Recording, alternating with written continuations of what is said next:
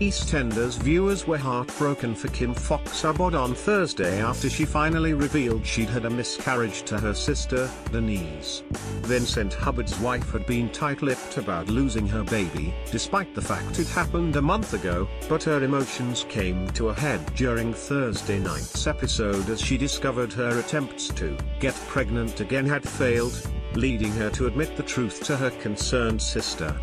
"There is no baby," she confessed.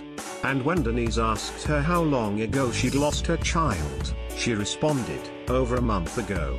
Kushka's Amy's fiancé looked visibly shocked at the news, while Kim added, "That's when I lost my baby." "Not even a baby." "Not really."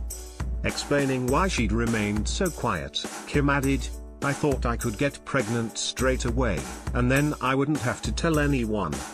Denise then comforted a devastated Kim, as she revealed she was desperate for Pearl to have a sibling, and opened up about her concerns over how Vincent was taking the news.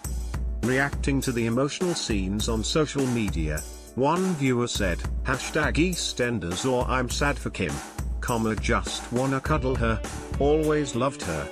While another added, poor Kim #EastEnders. A third BBC viewer commended the Tomiko Empson for tackling such a big issue so well, writing, "Shows how amazing Tomiko is as an actress though, and that her character isn't just one-dimensional. I like that."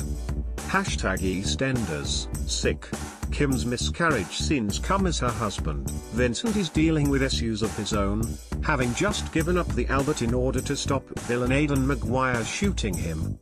The Irish jailbird pulled out a weapon on the former police informant on Tuesday night, after revealing he was looking to vindicate his brother, who killed himself after Vincent grassed on him. Despite his panicked agreement with Aidan, will Vincent actually give him the Albert? And if he does, how will an already upset Kim take the